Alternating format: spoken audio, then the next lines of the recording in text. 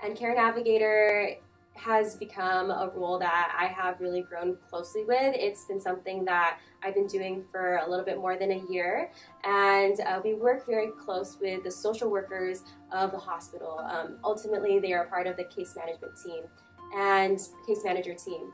And so what they do is they help out patients who have complex needs, and these complex needs could be homelessness, being a part of the older population, so being older than 65, having end-stage renal disease, and these are populations that need help the most.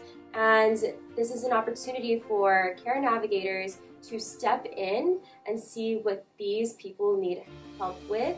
And the biggest things as care navigators that we assist with is making appointments, delivering DMEs, which are durable medical equipment, and that could be like oxygen tanks, a wheelchair for patients to take home with them. And that's great because sometimes it's covered by insurance, and other things that we're able to assist with is delivering important messages from the Medicare. And so you learn about communicating effectively to a patient on their rights as in terms of their insurance.